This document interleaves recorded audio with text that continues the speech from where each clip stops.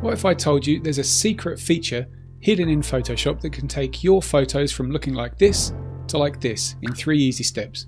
It blows my mind that Adobe hides this feature in Photoshop when it's one that lets you edit your images in such a brand new and powerful way. So in this video, I'm going to show you how this secret hack unlocks an incredible editing technique that will make any kind of photo pop. I'll show you the 3 steps to get amazing results with it in minutes, and I'll show you how you can use it to make your photos stand out from the crowd quicker and easier than ever. First, it's important to understand just why this hidden technique will actually boost your image's wow factor, because many photographers think that for an image to pop, it has to be full of bright, highly saturated colours, full of contrast and detail. But the problem with that is that when everything tries to grab your attention, nothing stands out. So your images are still going to end up looking flat, no matter how colourful they are. So what is the secret to making your photos stand out and pop with a stunning 3D look and feel? Well, I first learned of it when studying how landscape painters like Constable, Bierstadt and Compton were able to create such a sense of depth in their landscapes when painting onto essentially a flat, two-dimensional canvas, because they all understood that when looking off into the distance, light, colour and contrast, they all behave differently on distant objects compared to close ones. So in other words, light and colour on the same rock or tree, it's going to look different if it's 20 yards away compared to if it's half a mile away. And when you can inject this into your photographs, that's when you're going to feel like you can step right into them, and that's when your photos will truly pop. So I'll share exactly with you how distance affects light, colour and contrast, but first you need a way to easily make adjustments that automatically differentiate between the foreground and the background of your photos, and that's where this secret Photoshop hack comes in. When you make, say, a curves adjustment that adds contrast to your image, it can affect the whole image, or you can use layer masking to brush where you want the effect to appear, but until now, nothing has given us the ability to automatically affect the image based on distance. So here are the 3 simple steps that you can follow in Photoshop to unlock this secret technique and inject your images with a real wow factor. The first step in this process is to take advantage of one of Photoshop's new AI filters, but we're going to use it in a way that Adobe did not initially intend. So you can start with opening your image in Photoshop and then go to Filter, Neural Filters, Depth Blur in the menu. When that's done, you can just check the Output Depth Map Only box, select New Layer in this drop down, and then hit OK. And the result is this weird looking black and white image in a new layer just above your background layer. But how exactly on earth are we going to use this thing to make our image pop? Well, here's where it gets good. Next, we're going to go to the Channels panel.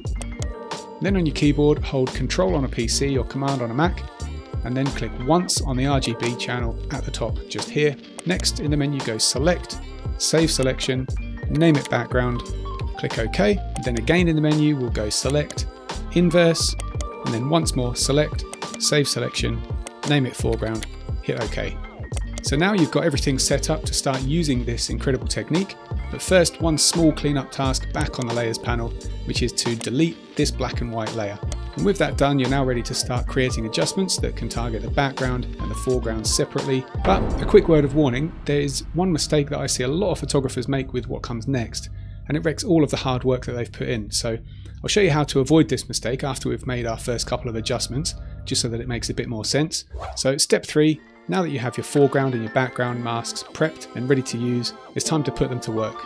So remember a few minutes ago I said that light, colour and contrast, they all behave differently depending on how far away something is. Well, the general rule that you can follow to use this is that things generally get lighter and have less contrast and are less saturated in the distance, and they're darker, more contrasty and more saturated in the foreground. So a tree that's close to your camera is typically going to be darker, more saturated and have more contrast than the same tree way off in the distance. So to make a photo pop, you can simply edit according to this rule using the foreground and background masks that we just prepped. Here's how you can darken the foreground without affecting the background. In the Channels panel, Command or Control click on your foreground channel, and now go to the Layers panel, add a Curves Adjustment layer, and use it to darken the image like this.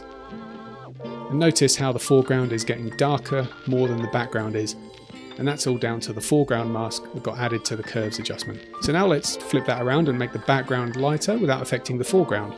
Command or Control click on the background channel in the Channels panel, and then back in the Layers panel add a Curves Adjustment layer and increase the image brightness. And see how quickly we've injected this photo with way more depth just with these 2 simple adjustments. And from here you can use these foreground and background masks on any adjustment layer that you like, from saturation, curves, levels, brightness, contrast. The possibilities really are limitless. But the thing is, even if you start using this hidden Photoshop hack, then there's one editing mistake that I still see people making, and if you make the same mistake, then what I've shown you here will be wasted and you'll still be left with flat, lifeless images. So watch this next video to discover what this editing mistake is and how you can avoid it at all costs.